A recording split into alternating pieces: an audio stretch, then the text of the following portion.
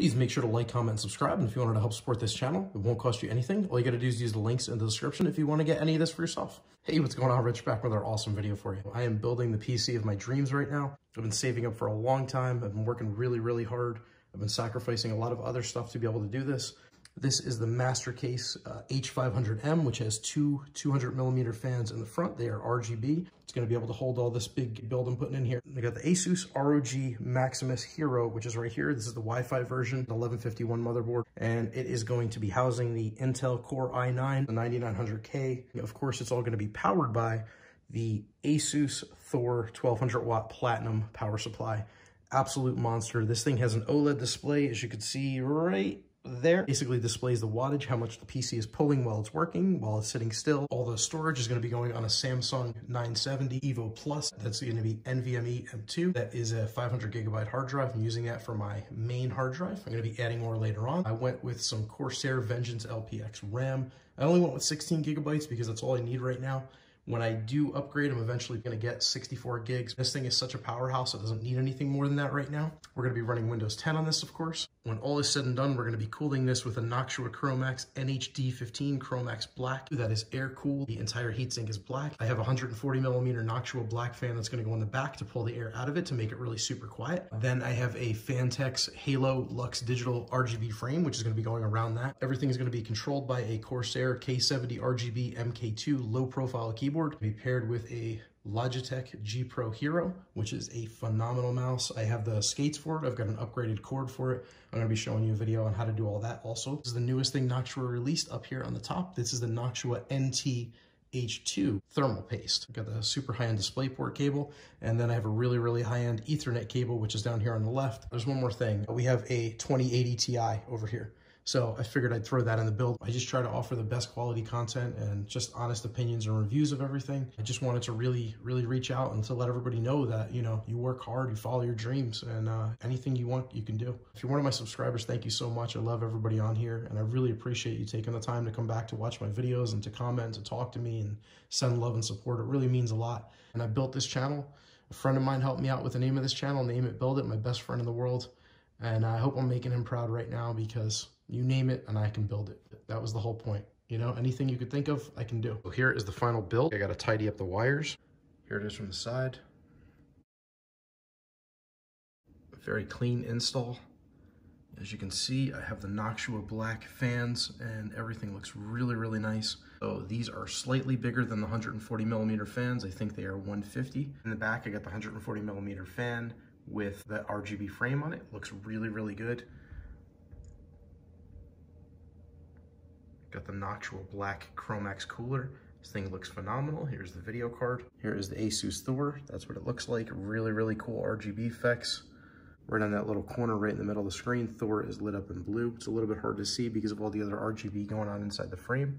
Here's the front of the case. Looks absolutely incredible. Again, I got to tidy up all the wires, but I just wanted to show you what it was look like all completely put together. And in case you're wondering, on the right side, you got a little bit of RGB coming through the sides in a couple different spots. Got a couple little spots where it bleeds through on the right. If you have that towards your bed or somewhere else in the room where you don't want it to wake you up or bother you, as you can see, the right side is all black. Everything shines right through the metal inside. That's what the top of it looks like. There's the power button. It does light up in white. I've got the additional aluminum Fantex RGB there with the 140mm fan, the RGB over here on the Asus Thor. I've got the RGB on the motherboard itself. As you can see, it's kind of covered by the video card, and it is also covered by this giant Chromax cooler, but it does light up LED in the back of the motherboard itself. The video card itself has RGB on it. And then I also installed the RGB LED strip, which is magnetic, the Asus one that I showed you earlier. So it's just stuck onto the case magnetically. Over here, you can see it going this way, all around the top.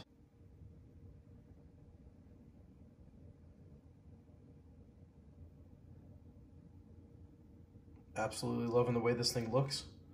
Really came out good. So I got this whole desktop all set up. I apologize. I got a bunch of wires running all over the place. I'm going to be tucking those behind the desk. I just needed to get everything set up for the video. I got my Corsair mechanical keyboard, my Logitech G Pro Hero mouse, Xbox One PUBG Edition controller. This thing's incredible. Something that I forgot to mention at the beginning of the video, I also was building this for a recording studio. So these are my Yamaha HS8s. They are studio monitors with 8-inch woofers, based off the old Yamaha NS10s. I got my Steinberg UR22C up top right here. This is the volume knob. This controls the audio for the whole system. I have inputs up here that I can plug anything I want in and bring it into the digital audio realm of the computer. And the biggest thing that I forgot to mention earlier was I got an Asus Vg 279 monitor. This thing is absolutely incredible. If you're used to Xbox, or if you're used to watching TV, or just your old PC, you'd not be able to fathom the difference between the 60 hertz and the 144 hertz that this thing has. It's so fast when you're gaming or panning left to right, when you're looking left to right, it just instantly responds. The thing about this is it's 144 hertz with 1 millisecond graded gray, which is top notch. And the other thing is this is an IPS panel as opposed to TN, which means it's in-plane switching technology as opposed to twisted pneumatic, which is pretty much what everybody has. LCD LED panels, which are TN, they're called, twisted pneumatic. So this thing is really, really phenomenal at displaying colors with high accuracy. In the $300 price range, you're not going to get anything better than this. And if you're going to build a PC, I would definitely get something at this level. You can get another little piece of software called Asus AuraSync, and this is what controls the RGB lighting, the LEDs inside the PC. You could have it static, which means it's just going to stay the same color. You can go to breathing, strobing, color cycle, rainbow, starry night, music, smart, and dark. So right now we're looking at static, which means it's just going to keep it the way it is, one color. You can change the color to any color you want. That's orange, that's yellow, that's green, teal, we got blue, we got purple. You could also do different variants of colors. Like if I go to red, I can change the color of red, more of a gray blue.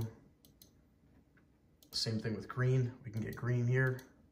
We could do light green, do like a hunter green, do a very, very, very light green. Possibilities are endless. Then you can go to breathing, which basically you pick the color you want and it'll just go on and off like this to breathing. Color cycle, which is basically going from one color to the next.